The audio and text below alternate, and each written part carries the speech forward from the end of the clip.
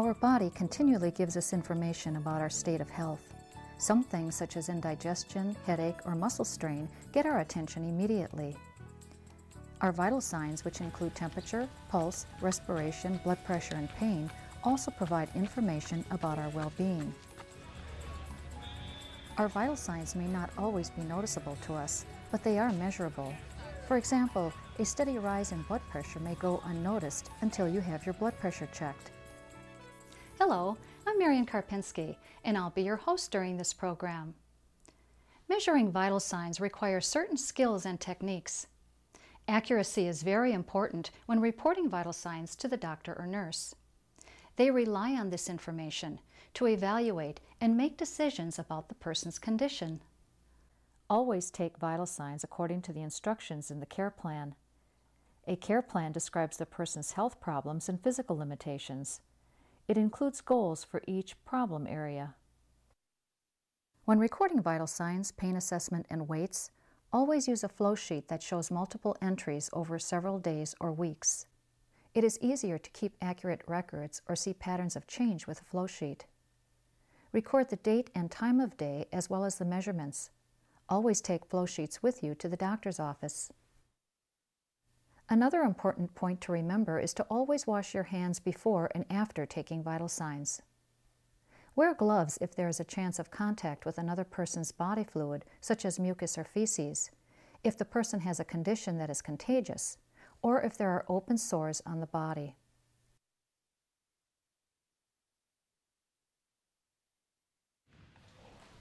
A rise in temperature is one of the first signs of a change in body function. Our body maintains a normal temperature of approximately 98.6 degrees Fahrenheit or 37 centigrade. When our body retains heat, this increase in body temperature is called a fever. Often, a fever is the first sign of an infection in the body. Eating, drinking, smoking, bathing, or exercising can change body temperature for a short period of time. Wait at least 15 minutes after any of these activities before taking a temperature. Body temperature changes at different times of the day by as much as a full degree. The lowest reading occurs between 1 a.m. and 4 a.m., and the highest between 4 and 6 p.m. For accuracy, routine temperature readings should be taken at the same time each day. Body temperature varies from one person to another. It's important to establish a baseline or normal temperature range for each person. You can do this by taking the temperature reading daily over several days. Hormonal changes can affect a woman's temperature reading. The elderly often have a lower body temperature with oral temperature readings as low as 95 degrees Fahrenheit or 35 centigrade. A thermometer is used to measure the body temperature. There are different styles of thermometers. Mercury-filled thermometers have been replaced with mercury-free thermometers that are numbered in either Fahrenheit or centigrade. Digital thermometers beep when it is time to read the temperature. Their display shows the degrees in Fahrenheit or centigrade. Disposable thermometer strips are flexible patches that are placed on the forehead. The temperature is shown by a color change on the strip. Electronic tympanic or eardrum thermometers are more expensive and are mainly used in the hospital or when taking an infant's temperature. Signs and symptoms of an elevated temperature include thirst, headache, flushed skin, irritability, sweating, chills, and unusual fatigue. The most common way to take the temperature is to place the thermometer under the tongue, slanted toward the side of the mouth. Taking an oral temperature is not recommended if the person is receiving oxygen, is unconscious, restless or confused, can only breathe with the mouth open, has mouth sores, or if the person cannot hold the thermometer because of paralysis or injury to the face or mouth. Taking an oral temperature is not recommended for infants or young children. To take an oral temperature, begin by gathering the supplies. You will need a thermometer, cotton pads, a disinfectant, disposable gloves, and a watch. Always check the thermometer for breakage or cracks. Wash your hands and apply gloves before taking a temperature. Use a disinfectant-saturated cotton pad to clean the thermometer. Start at the least dirty end, which is the stem end, and wash it to the bulb end by twisting the pad firmly along the thermometer. Wash for 30 seconds. Then let it air dry. The disinfectant will continue to work as it dries. Another way to clean the thermometer is to use plain soap and water. Wash for 30 seconds using the same twisting action to clean. Then rinse with warm water and dry with a cotton pad. Oral thermometers measure temperatures from 94 to 108 degrees Fahrenheit and 35 to 42 degrees centigrade. Long and short lines indicate measurements, and there are two scales, one for Fahrenheit and one for centigrade. On the Fahrenheit scale, each long line represents 1 degree and each short line is 2/10 of a degree. To read centigrade, the long line is 1 degree and each short line is 1/10 of a degree. Before taking the temperature, explain what you are going to do and tell the person he or she will need to hold the thermometer for 3 minutes with the mouth closed.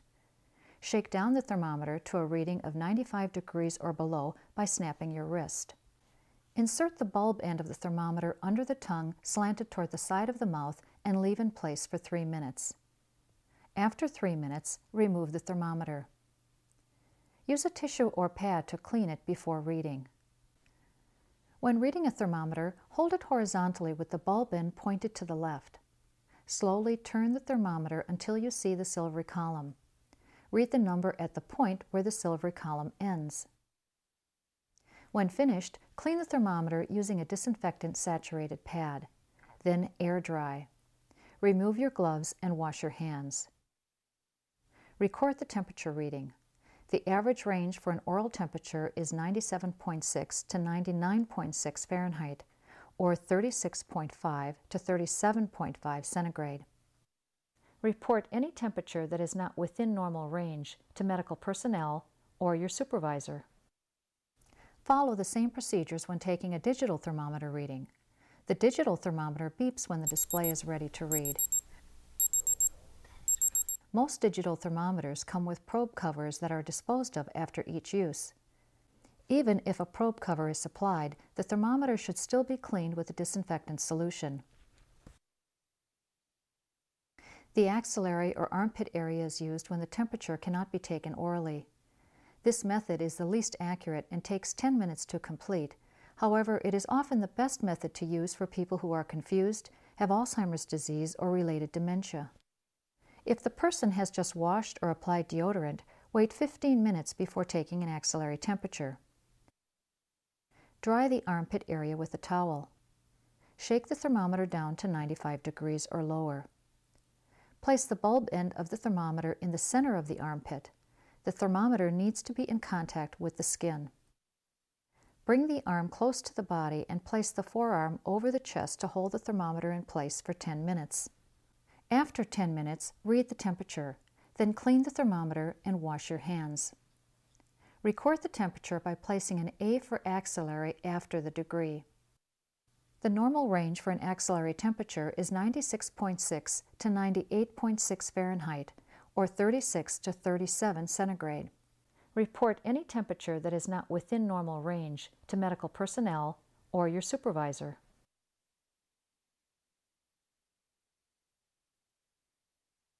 The third method for taking a temperature is rectally. It is the least preferred method because of the chance of tissue injury, contact with body fluids, and an increased risk of infection. Rectal temperatures should not be taken if the person has diarrhea, rectal disease, or rectal surgery. Always wash your hands and apply gloves before taking a rectal temperature. Then gather the supplies. You will need a rectal thermometer, lubricating jelly, a washcloth or tissues, a disinfectant pad or wipe, and a watch. Clean the thermometer with a disinfectant wipe using a firm twisting action from the stem end to the bulb end. Then let it air dry. Be sure to check for breakage or cracks. Tell the person what you plan to do. Position the person on the side facing away from you with the top knee bent toward the chest. To ease insertion, place a small amount of lubricating jelly on a tissue and lubricate 1.5 inches from the bulb end toward the stem end. Raise the top buttocks to expose the anus. Then insert the thermometer 1 to 1.5 inches into the rectum. For a child, insert the thermometer 1 inch. To prevent injury, hold the thermometer in place for 3 minutes. After 3 minutes, remove the thermometer and clean it with a tissue. Then read the temperature and remember it to record later. Clean the thermometer with a disinfectant-soaked pad for 30 seconds. Let it air dry before placing in the storage container. Then clean the lubricating jelly from the rectal area with a washcloth. Remove the gloves and wash your hands. Reposition the person in a comfortable position.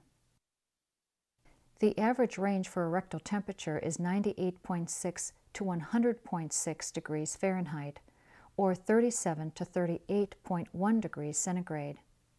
Report any temperature that is not within normal range. It is important to be consistent when taking an oral, axillary, or rectal temperature. If you start taking the temperature orally, then continue to use that method unless the person has a change in condition that requires another method. Consistency helps maintain accuracy. The pulse is the second vital sign. The pulse tells us how fast the heart is beating. Measuring the pulse gives us information about the circulatory system. As the heart beats, blood moves through the arteries. The throbbing of the blood against the artery walls creates the pulse. You can use your fingertips to feel the pulse on particular areas of the body. Exercise, pain, fear, internal or external bleeding, and fever can elevate the pulse rate. Some medications can lower or elevate the pulse. Infants have a higher pulse rate than adults. The most common site for taking the pulse is the radial artery, located on the thumb side of the wrist. Another easy place to feel the pulse is the carotid artery, located on either side of the neck. When taking the carotid pulse, use only one side of the neck to avoid constricting blood flow, which may cause dizziness. The person should be at rest for 15 minutes before taking a pulse. Always wash your hands to reduce the spread of germs. Tell the person what you plan to do. Make sure he or she is sitting or lying comfortably with the arms supported.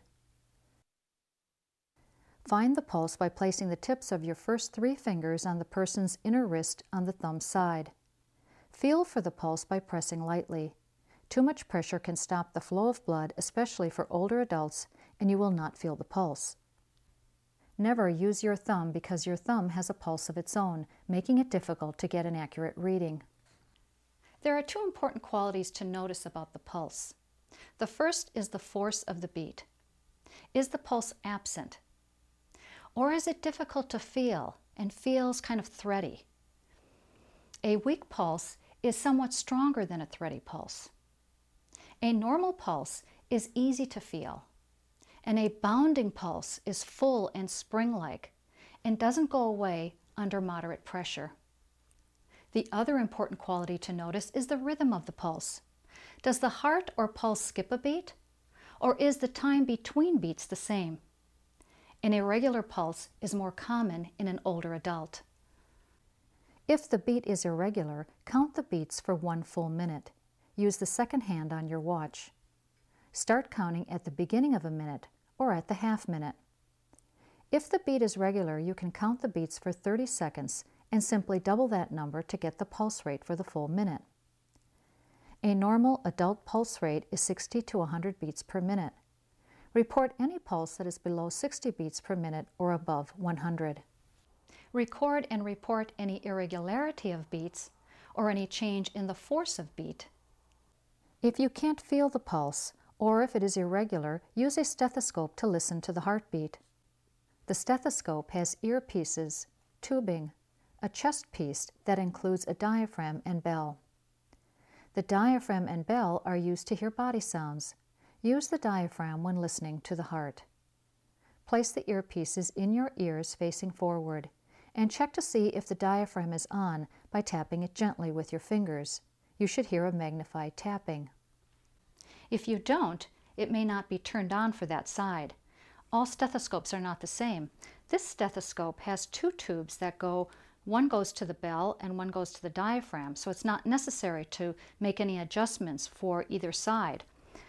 With this stethoscope, you'll notice that from the earpieces to the chest piece, there's only one tube.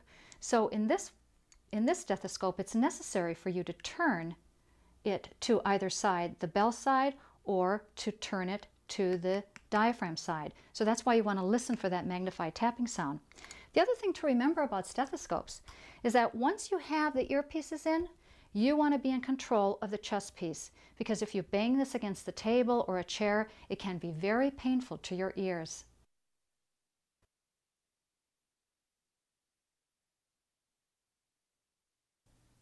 The apical pulse measures the actual beating of the heart. Apical refers to the apex or tip of the heart. To take an apical pulse, begin with a clean stethoscope. Use a disinfectant wipe to clean the earpieces and diaphragm. Expose the left side of the chest. Place the earpieces of the stethoscope in your ears. Locate the apex or tip of the heart by placing the diaphragm about 2 inches below the left nipple and a little toward the center of the chest. Adjust the position of the diaphragm until you can hear the heartbeat clearly. Then begin to count the heartbeats for 1 minute. Each lub-dub sound is 1 beat. Listen for the rhythm of the beat. Is it regular? Or is it irregular?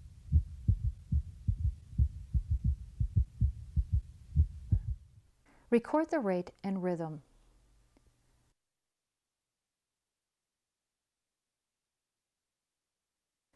Respiration is the act of breathing. Measuring respiration is one way to monitor how the respiratory system is working. The same factors that affect the pulse may also affect respiration. Exercise increases the pulse rate and respiration because the respiratory and circulatory systems work closely together. Other factors that increase respiration include medications, smoking, age, gender, stress, and illness. Respiration should be measured when the person is at rest. Wait 15 minutes after any activity. People tend to control their breathing when they know that their breathing is being measured. If possible, observe the person's breathing without him or her noticing. The easiest way to do this is to continue counting respiration after taking the pulse. If you leave your fingers on the wrist and begin counting respiration, the person will think that you are still taking the pulse and will not try to alter his or her breath. Breathing in and breathing out counts as 1 respiration. Taking deep breaths or sighing is normal. Count respiration for a full minute to get an accurate picture of the respiratory rate. Normal respiration has a regular pattern. The breath is even, quiet, and effortless. When counting respirations, observe the depth of the respiration. Is the breath short and shallow or long and deep? Does the chest rise and fall on both sides evenly? Then check the rhythm of the breath. Is the in-breath about as long as the out-breath? Are there periods of no breath? Listen to the breath. Is it raspy, gurgling, or wheezy? Observe the effort it takes to breathe. Is it difficult, easy, or painful? The normal respiration rate for adults is 12 to 20 breaths per minute. Children breathe more rapidly. Older adults, especially at rest, will breathe more slowly. Report respirations below 12 per minute or above 20 per minute. Once a respiratory rate, pattern, and rhythm have been established, then any change in that pattern should be noted and reported to medical personnel. Blood pressure is the 4th vital sign. Blood pressure is the force that blood exerts against the walls of the blood vessels. This force is caused by the heart pumping blood into the arteries. When the heart contracts, that pressure is called the systolic pressure. It is always the higher number in a blood pressure reading. When the heart is resting and filling with blood, there is less pressure against the arteries. This pressure is known as diastolic. It is the lower number of a blood pressure reading. An average blood pressure reading is 120/80, but readings vary depending on different factors, such as race, age, gender, fitness, illness, medications, smoking, bleeding, and acute pain. Normal blood pressure range is between 100/70 to 140/90. Exercise can temporarily cause a rise in blood pressure. Wait 15 minutes before taking a blood pressure reading. To measure blood pressure, you need two instruments, a stethoscope and a sphygmomanometer. The sphygmomanometer is commonly known as a blood pressure cuff. It has four parts: an inflatable cuff, a valve that controls the air that goes in and out of the cuff, the bulb that is squeezed to allow air into the cuff, and a dial. Using too small or too large a cuff can give a false reading. Blood pressure cuffs are available to fit a larger or smaller arm. If you are just learning how to use blood pressure equipment, there are several activities that will help you to become more skilled. To become comfortable with the cuff, practice wrapping and unwrapping it around someone's arm. To become more skilled with pumping and releasing the air from the cuff, practice with the cuff on a used plastic soda bottle that is filled with water. One of the first things to learn is how tightly to close the valve with the same hand that you used to inflate the cuff. Notice that if you close the valve too tightly, it is difficult to open. Then practice the speed at which you release the air. If you release the air too quickly, it is difficult to read the dial. And if you release the air too slowly, the cuff pressure can be painful and may even be harmful to the person. This dial shows the appropriate speed for releasing the air, which is 2 to 4 millimeters per second. The third skill you need to practice is reading the dial. The dial shows numbers from 0 to 300 millimeters. Each line represents 2 millimeters. For example, this dial reads 120/80. This dial reads 164/86. Listening is another skill you need to develop. When listening through the stethoscope, sometimes you'll hear sounds like the tubes touching each other, or you might hear the diaphragm hitting against the cuff. The sound of the blood pressure is an even tapping sound, so you need to learn the difference between the two. Because blood pressure varies from person to person, it's important to determine the amount of air to inflate into the cuff. For someone who has a high blood pressure, you need to inflate the cuff above the systolic reading. And for someone who has a low blood pressure, you don't want to inflate the cuff too high because it can be harmful to them, especially someone who is frail and elderly, or it can also be painful. So there are three ways you can determine the amount of air to inflate the cuff. One is to just simply ask the person, what is their blood pressure? What's your normal blood pressure, Kay? About 120/80. Okay, so if her blood pressure is 120/80, then you'll want to inflate the cuff to about 150. You'll want to go about 30 millimeters higher than her average reading. You can also determine that by simply looking at the flow sheet and finding the average reading on the chart. Another method is to inflate the cuff to a moderate number, and a moderate number would be 140 millimeters. So you inflate the cuff to 140, and if you should start to hear the tapping sound, then you know you haven't inflated the cuff enough, and you want to inflate it another 30 millimeters higher. If you do inflate the cuff to determine the sound, it's important to take the cuff off and let the arm rest again before you take the blood pressure to get an accurate reading. The third and most accurate way to determine the amount of air to inflate into the cuff is to find the radial pulse. Once you find the pulse, then inflate the cuff until you no longer feel the pulse. When you no longer feel the pulse, look at the number on the dial, and then you'll need to add 30 millimeters to that number. For example, if the radial pulse could no longer be felt at 100 millimeters, then I would add 30 millimeters to that number. The amount of air to inflate the cuff would be 130 millimeters. Before you begin to take a blood pressure, eliminate any background noise such as TV, radio, fan, or heater. Always wash your hands before beginning the procedure. Gather the supplies you will need, such as the blood pressure cuff, stethoscope, disinfectant wipes, paper, and pencil. Clean the stethoscope and diaphragm with a disinfectant wipe. Explain to the person what you are planning to do. The person should be sitting comfortably or in a reclining position.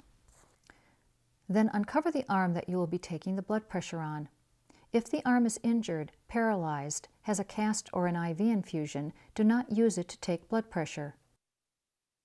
Avoid taking blood pressure on an arm that has had surgery or if a breast has been removed on that same side. Adjust the arm so that it is level with the heart, palm side up.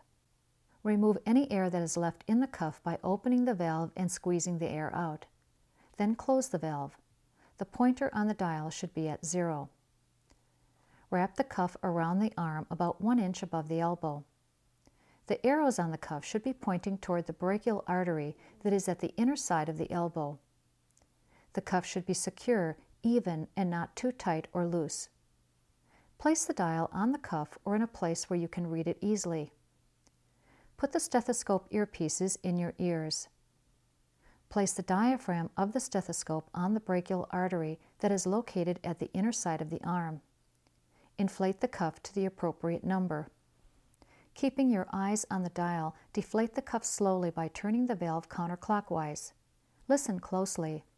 As the dial begins to drop, the first sharp thump you hear is the systolic pressure. Note the number on the dial and remember it. Keep listening and reading the dial as the pointer continues to fall. The last thumping sound you hear is the diastolic pressure. Remember the number so you can record it later. Allow the remaining air to escape from the cuff. Remove the cuff, leaving the valve open. Then record the blood pressure reading. The systolic pressure, which is always the higher number, is recorded above the diastolic and is separated by a slash. Clean the earpieces and diaphragm with a disinfectant. Then wash your hands. Report any blood pressure reading that is not within normal range or is changed from what is normal for that person. If you do get an abnormal blood pressure reading, then take the reading in the other arm as well and report the pressure for both arms to medical personnel. Sometimes when taking a blood pressure, you will hear the beat all the way down to 0. When that happens, you need to listen for a subtle change in sound. When that subtle change in sound occurs, that will be the diastolic reading. Record the pressure in this way. The systolic pressure is the higher number and is the first sound you heard. The diastolic pressure, or the lower number, is where the quality of sound changed. And 0 is when the last sound was heard. Electronic blood pressure devices measure the blood pressure without the use of a stethoscope.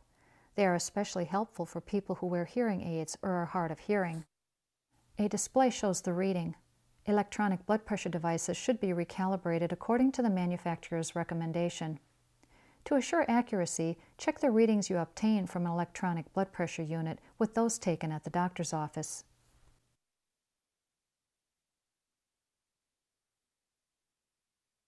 Pain can affect us physically, as well as mentally, socially, and spiritually. Pain control is very important to our health and well-being. That is why pain assessment is recognized by many as the 5th vital sign. Well, I feel that it's important to assess pain because unrelieved pain can be harmful to the body on many levels.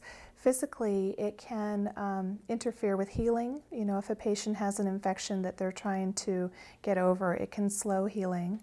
It actually can make blood pressure be higher if somebody's in pain, and psychologically, or one thing that it can do is it can add to making a patient feel more anxious and depressed. And then spiritually, it can be the patient can question what they did to deserve such pain. Some people, especially the elderly, do not relate to the word pain. Rather than use the word pain, ask the person, do you hurt anywhere? Do you ache? Or are you uncomfortable? Pain scales are helpful tools for assessing pain. Explain how the scale works so that the person knows how to rate his or her pain level. The numbered scale shows that at 0 there is no pain, 5 would be moderate pain, and 10 is the worst pain possible. The FACES scale works in a similar way, with the smiley face meaning no pain, the slightly turned down mouth is more moderate pain, and the very sad, grimacing, and crying face is the worst possible pain. Older adults often relate to color, and the thermometer scale may work best for them. The lower the degree and the color blue means no pain. The higher the degree and the redder the color means the worst possible pain. For those with vision problems, enlarge the scale for better vision. Try to find the pain scale that works best for that person and continue to use the same one each time. It's really important to believe what the patient tells you. That's the gold standard with pain assessment, is that pain is whatever the patient tells you. And sometimes that's hard to believe, especially when they give you a number that's quite high and it looks like they're very comfortable. It could be that they're very comfortable because they're holding themselves very still, and when you go to bathe them and have them turn, then they show behaviors that they're really hurting. Also with chronic pain, patients oftentimes can look quite comfortable and normal and still have a very high rating. Culture influences how we perceive pain. Admitting to pain is a sign of weakness in some cultures. Different cultures may have different beliefs about expressing their pain. For example, if you're asking them if they're in pain or hurt anywhere, they may look at you and act very stoic. And so there are ways of assessing their pain even if they don't admit that they have pain. And that would be watching their behaviors. If they're in bed, looking to see if they're grimacing or groaning or holding themselves very still. For some patients, they look like they're fine and perfectly comfortable until you need to go ahead and turn them. And then that's a key time of watching to see if they're uncomfortable. Your observation is key in determining whether someone is in pain or not. Observe the person during movement as well as when sleeping. People who hide their pain when awake may grimace or moan during sleep. It's important to observe for at least 3 to 5 minutes. People with Alzheimer's or related dementia or those with speech disorders may not be able to tell you when they are in pain. Common signs of pain include a furrowed brow, tightened lips or clenched teeth, flushed or pale face, a frightened look, tense or rigid body, bracing, clutching or holding on to things, restlessness, fidgeting, or rubbing the affected area. The person may groan, gasp, whimper, or sigh when you try to move him or her. The person may scream or curse or say, "Stop it! Quit that!" Pain can also affect a person's vital signs. Record the pain scale rating on a flow sheet so that any patterns of pain can be identified more easily. Record your observations, including behaviors and physical signs of pain. Report any significant changes in comfort level to the doctor, nurse, or your supervisor. Any sudden pain or a rapid increase in pain should be reported immediately.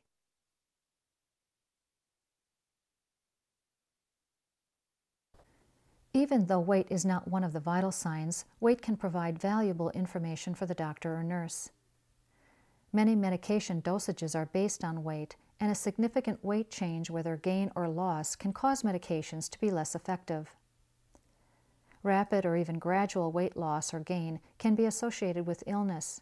For example, the first symptom of cancer is often weight loss. Signs that may indicate weight loss or gain are a change in appetite or the fit of clothes and rings. Puffiness in the legs and ankles or dimpling of the skin may be a sign of weight gain. Always weigh the person at the same time of day, on the same scale, and with the same or similar clothing in order to get an accurate measurement. Record weight on a flow sheet and report any patterns of weight loss or gain. Always take vital signs when you observe a change in the person's condition, such as a change in appetite, energy levels, behavior, or elimination. All the vital signs should be taken at the same time, because a change in one will usually affect the others. Vital signs are an important part of healthcare and should be taken seriously. It takes time and practice to learn the procedures correctly. And with practice, you will become efficient, accurate, and confident.